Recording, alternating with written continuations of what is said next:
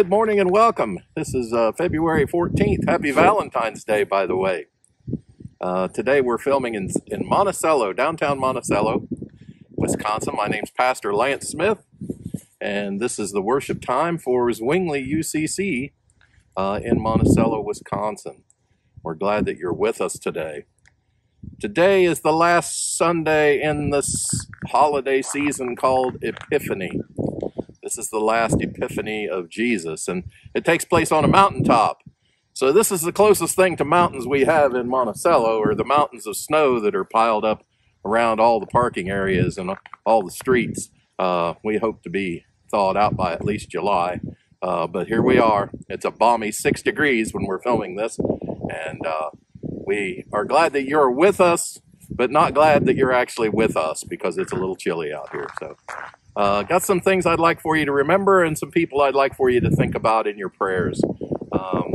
First of all, I'd like for you to remember to pray for all the people that have been touched by this virus, and pray for a speedy vaccination rate. If you have not been vaccinated, you might want to call your health department and find out when you can get in, because there's a lot of empty slots right now. So you might want to get in there and get your appointment made.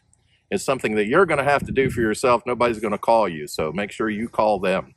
But anyway, pray for a speedy inoculation of our nation to try to get us back to where we can have some sense of normality. I'd like for you to remember next Sunday is our drive-in service at Zwingli. I'm hoping it's not too bad. I'm hoping if it's like this, we'll have it, because we can tolerate this, but if it's bitter cold, we may have to cancel. So keep in touch. Check out your Facebook pages. We'll send out emails, let you know what's going on. But anyway, hopefully we can have our service, our drive-in service next weekend. Also, next Wednesday is a joint Ash Wednesday service. We're going to do this with Washington Church. Pastor Kelly has written a wonderful, wonderful service. We're going to be having a special guest musician, Peggy Miller. I think you guys are really going to enjoy it. So tune in Wednesday evening for that service. I'd like to greet you the way we greet on every Sunday morning. The Lord is with you. This call to worship is written by Reverend Roddy Hamilton and is posted on his Listening to Stones website. It's from Mark 9, 2-8. Behind all things, behind the gray surface, there is glory escaping, born of heaven and belongs to heaven. A light that welcomes, a more profound way of seeing things that transfigures the world, that casts a spell of hope, that sees the glory in the cross and life within death. It is a glory that meets us here on this mountain, where Jesus Christ, covered in dust of the world, is caught up in the glory of heaven. Welcome to the mountain. Let us pray. Lord, we do not know what to say, for we are afraid. But a cloud overshadows us, and a voice comes to us. This is my Son, the Beloved. Listen to him. Lord, we listen today. Lord, we are listening. Amen. Maybe God is like that too. Written by Jennifer Grant, illustrated by Benjamin Schipper. I live in the city, where the sidewalks and subway cars and buildings and buses are packed with people. But I've never seen God before. Grandma, does God live in the city? I asked one morning at breakfast. Yes, God is here, she says. You just need to know where to look. Whenever you see love, joy, and peace, God is there, she says, stirring her tea. Wherever there's patience, kindness, and goodness, God is there too. When you see faithfulness, gentleness, and self-control, that's God's Spirit at work. On the way to school, I'm on the lookout. I see a bus full of tourists and count 10 bright yellow taxis. I spy a man sweeping a stoop, and Grandma and I laugh when we see a tiny dog wearing a fluffy purple sweater. At school, Grandma hands me my lunch and hugs me close before she says goodbye. That's what love looks like to me. Maybe God is like that too. On the swings, I pump so hard I see over the wall into the alley. My friends shout, "Higher! Higher!" as my feet fly way up in the sky. That's what joy looks like to me. Maybe God is like that too.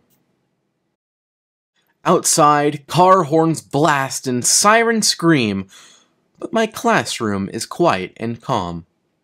That's what peace looks like to me. Maybe God is like that too. I try to tie my shoes, but the laces tangle around my fingers. My teacher sits down beside me and shows me how to tie them. That's what patience looks like to me. Maybe God is like that too. On the way home, I see a doorman wearing a red cape and a hat with a shiny brim. He's holding the door for a man using a wheelchair. The man moves very slowly, and the doorman chats with him and smiles. That's what kindness looks like to me. Maybe God is like that too. While I'm setting the table for dinner, there's a knock on the door. It's our neighbor from downstairs, bringing us a loaf of bread. It's golden brown and warm, wrapped in a thin white blanket. That's what goodness looks like to me. Maybe God is like that too. After dinner, I work on my homework while Grandma stands at the kitchen sink washing dishes and humming to herself, just like she does every night. That's what faithfulness looks like to me. Maybe God is like that too. At bedtime, Grandma sits at the edge of my bed, singing me a lullaby and stroking my head. She tucks my blankets up close around me. That's what gentleness looks like to me. Maybe God is like that too. I lie in bed, watching the curtains flutter. I want to talk about that dog we saw today, and how high I can swing, but Grandma says that once I'm tucked in, I have to stay in bed till morning. I close my eyes and try to fall asleep. That's what self-control looks like to me, but maybe God is like that too. I saw God over and over again today, whenever I saw love, joy, and peace, and wherever there was patience, kindness, and goodness. When I saw faithfulness, gentleness, and self-control, I saw God's Spirit at work. I don't see God the way I see my friends, or the street lights, or the river, but I see signs of God's Spirit all around me, right here in the city. I know what God is like. Maybe I can be like that too. The fruit of the Spirit is love, joy, peace, patience, kindness, goodness, faithfulness, gentleness, self-control. Galatians 5:22-23.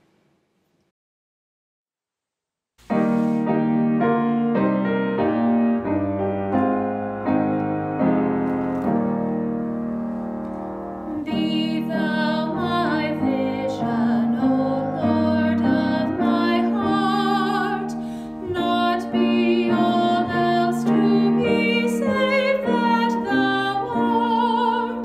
Thou my best thought by day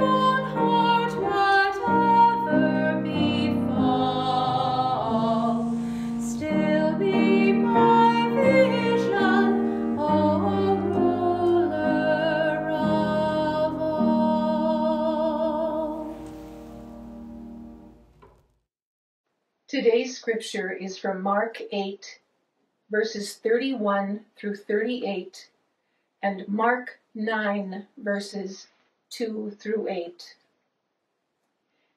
Then he began to teach them that the Son of Man must undergo great suffering and be rejected by the elders, the chief priests, and the scribes, and be killed, and after 3 days rise again.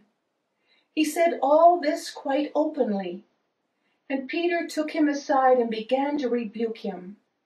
But turning and looking at his disciples, he rebuked Peter and said, "Get behind me, Satan, for you are setting your mind not on divine things, but on human things."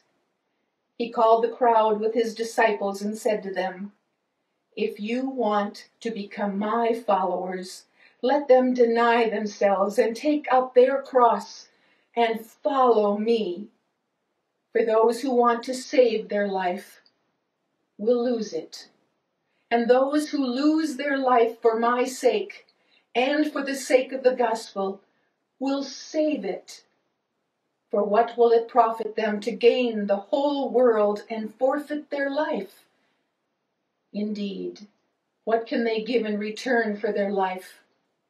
Those who are ashamed of me and of my words in this adulterous and sinful generation, of them the Son of Man will also be ashamed when he comes in the glory of his Father with the holy angels."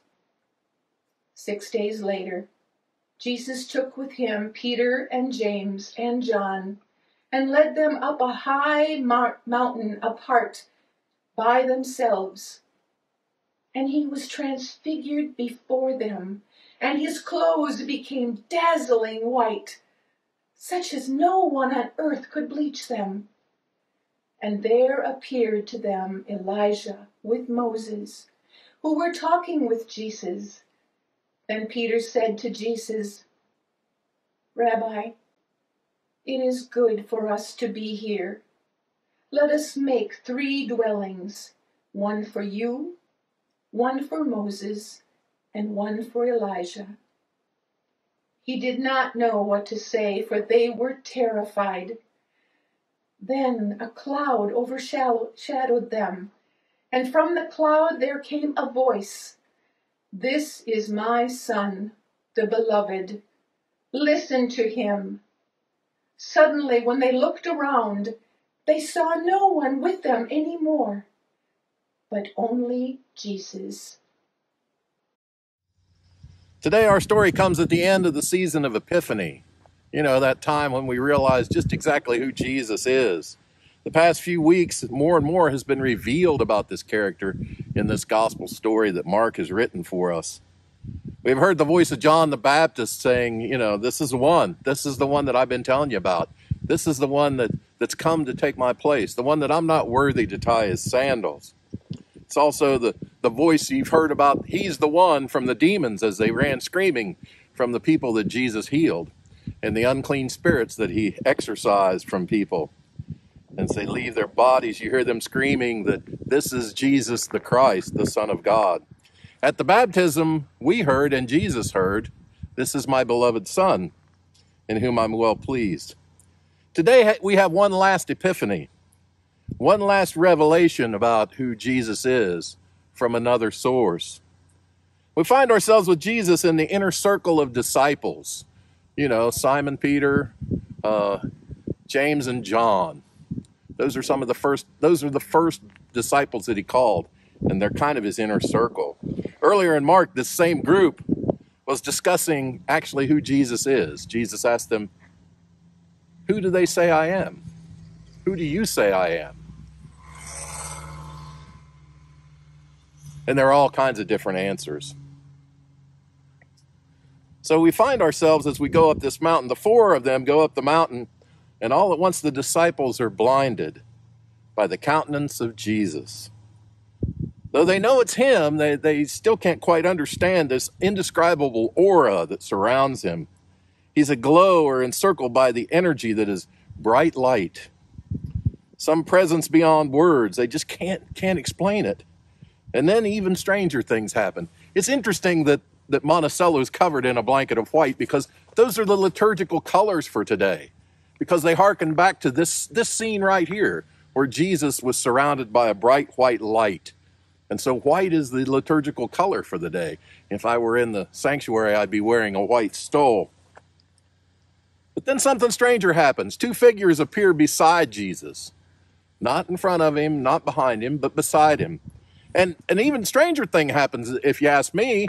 The disciples at once realized it was Moses and Elijah, that they were standing there with him. And that's even stranger because these are not just prophets. These are not just leaders of the Jewish faith. These are the premier leaders and prophets of the Jewish faith.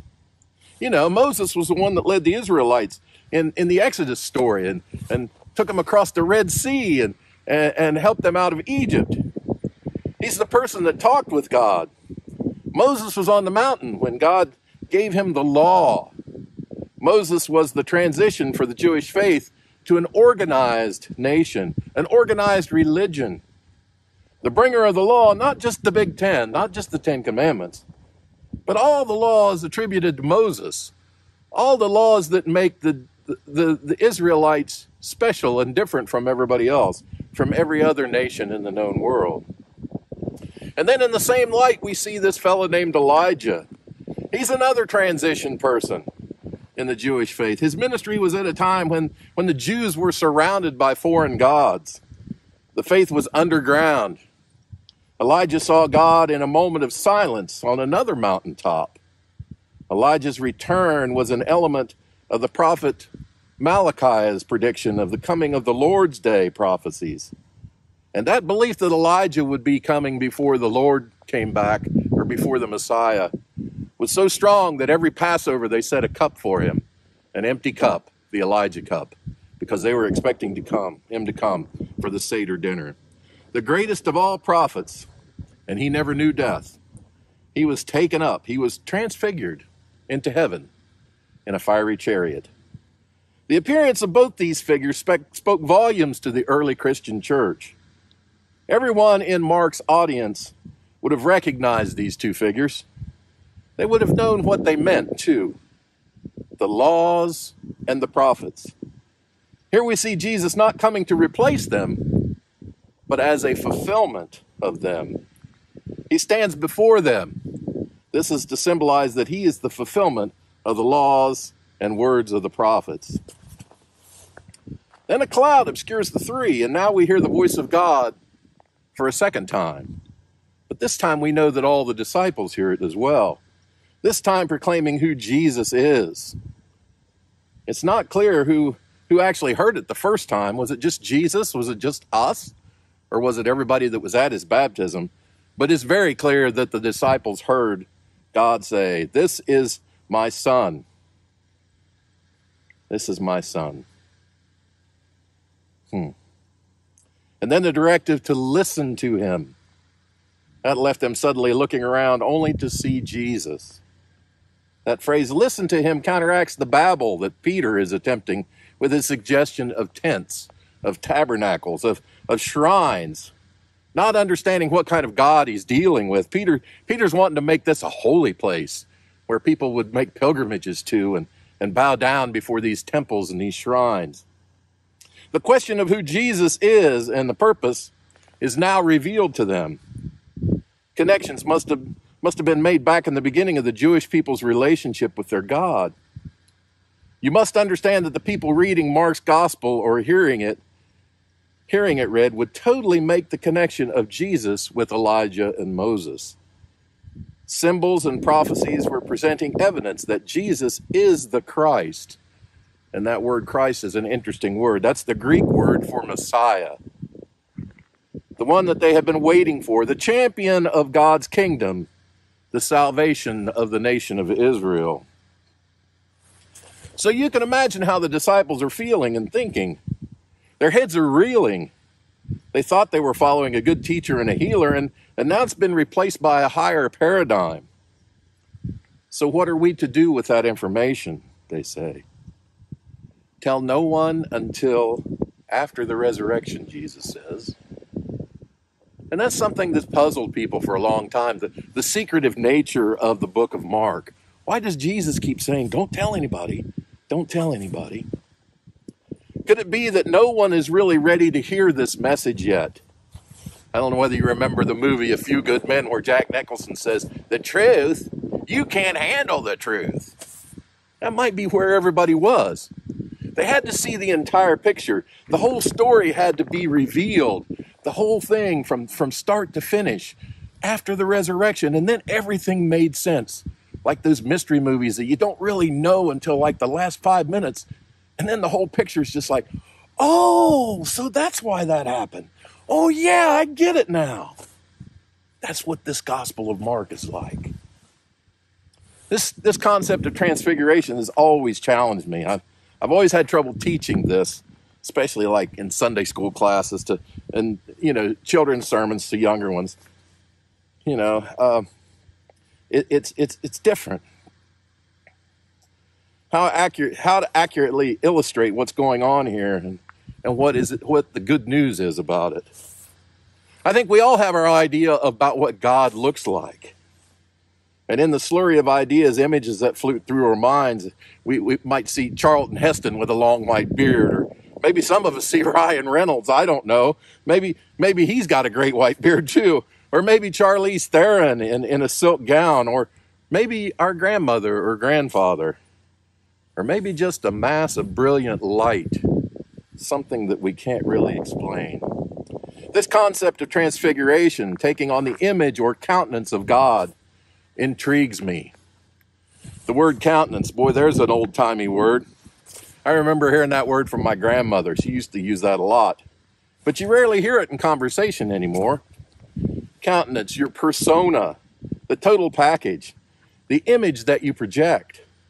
In the Bible, these folks who have a close encounter with God seem to glow or reflect an unexplainable essence. Moses had a different appearance when he came down from the mountain. Remember in the Ten Commandments when you saw that movie? When he came down after talking to the burning bush, his beard and his hair were suddenly white. It's just unexplainable. You can't seem to explain what the difference is. You just know that there's something different about that person. You just know in your heart something awesome has happened. It's happening or will happen. I wonder how many of us have seen the presence of the Creator in others. I believe that God lives within and around each of us and among us. Perhaps when we're the most in tune with God's purpose, we may actually be transfigured as well. Now, don't get me wrong. I'm not saying that we individually are the Christ, but we're part and parcel to the body of Christ. Christ's work is accomplished by the members of his body. I know that when we are most in tune with Christ, that we feel empowered, loved, exceptional, holy. Could it be that we're glowing when we feel this way? I'm not sure. Of course, we would all love to stay on the mountaintop with Jesus, Moses and Elijah, and the disciples, but the glory of God is still yet to be revealed in this book of Mark. We must trudge back down the mountain and deal with those demons that enslave the people and our fellow human beings. Demons of fear, greed, injustice, hunger, sickness. We must journey up to the cross to truly understand the glory of this King. It's in the valley for the shadow of death that Christ's glory is truly revealed in a big way. It is Christ's walk through the hard times and death, then into the resurrection, that make the story beyond equal. That moment on the mountain allows Peter, James, and John a glimpse of the truth, a validation of their work and ministry.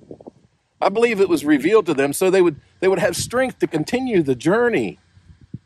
These glimpses allow them hope in the upcoming times of devastating pain, emptiness, and discouragement. When there seemed to be no hope, they needed a little glimpse to carry them to the other side, some faith booster.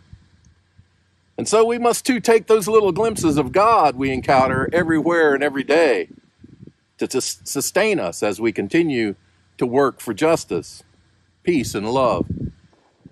And so the lectionary shares with us, the chosen few, the inner circle, a vision of who we follow to sustain us as we delve into the darkness and shadows of Lent and Holy Week and the cross.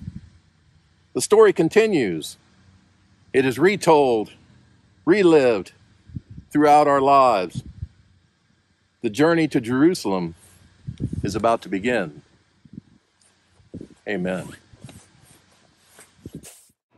Lord, we're here on this last day of Epiphany, the day that you proclaim that Jesus is your Son, your beloved, the Messiah that we've all been waiting for, the way and the light. Help us to realize that as we are transformed into beings of the light, as we walk this journey and become more and more the body of Christ, help us to remember this day. Help us to remember this mountaintop experience and couple it with all the many mountaintop experiences that we have had. And remember those times as we walk through the valleys and the low times of life and the times when fear threatens to take our faith. We know that you are with us, Lord. We know that you walk among us. We know that you work through us. Let us be ever mindful of your presence. We ask this in the name of the one who taught us to pray. Our Father, who art in heaven, hallowed be thy name. Thy kingdom come, thy will be done, on earth as it is in heaven. Give us this day our daily bread, and forgive us our debts, as we forgive our debtors. And lead us not into temptation, but deliver us from evil. For thine is the kingdom, and the power, and the glory forever. Amen.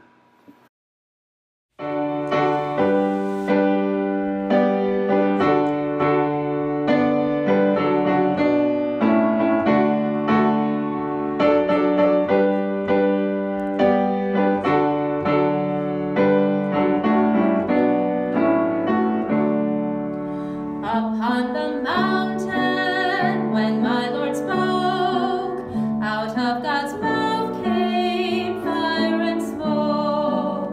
Looked all around me, it looked so fine, till I asked my Lord if all was mine.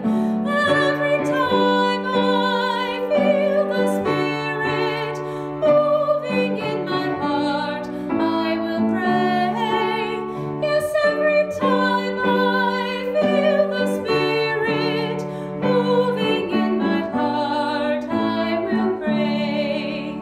Jordan River, chilly and cold, it chills the body but not the soul. There is but one train upon this track, it runs to heaven and then right back.